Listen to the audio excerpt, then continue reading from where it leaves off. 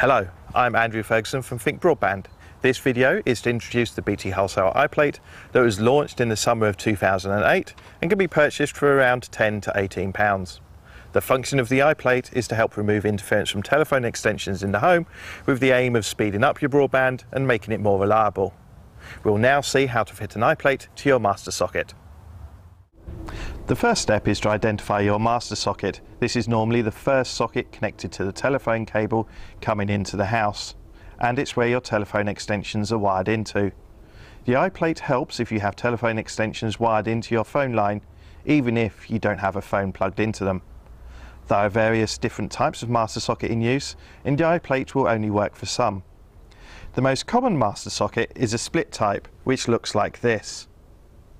These will usually have a logo in the top left or top right corner. Those with the BT logo, the old T logo, or no logo are likely to benefit from installing an I-Plate, unless you already have an ADSL faceplate like this.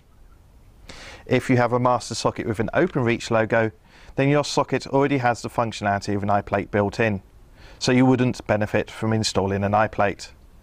If you're unsure about the type of socket, have a look at the phone socket identification tool on our website. Before we continue, it's important that you feel comfortable with fitting the I-Plate. The cabling coming into the master socket from the exchange is BT property and shouldn't be interfered with. If you're unsure, please speak to your broadband service provider.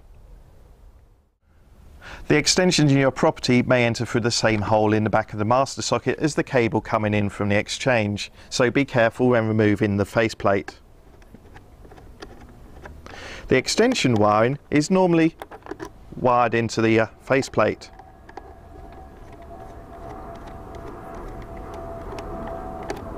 To fit the I-Plate, around 1 inch of slack will be needed for the I-Plate to fit comfortably.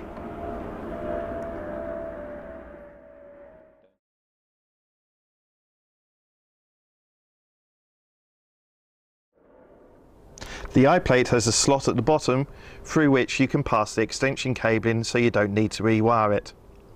Fitting the I-Plate is simply a case of plugging it in.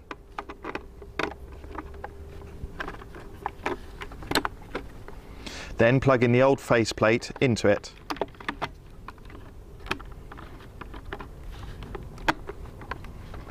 The screws from your original faceplate will be too short, so the I-Plate comes with longer screws for you to fit.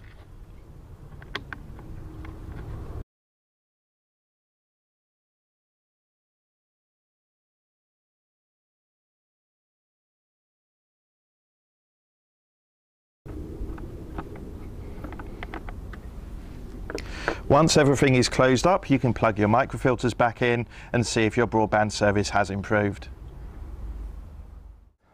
So that's it. We advise you to leave it a few days before judging the full effects of the I-Plate, as it may take some time for your speed to improve. Also, don't forget the I-Plate may improve the reliability of your broadband line, so you don't get disconnected as often due to interference.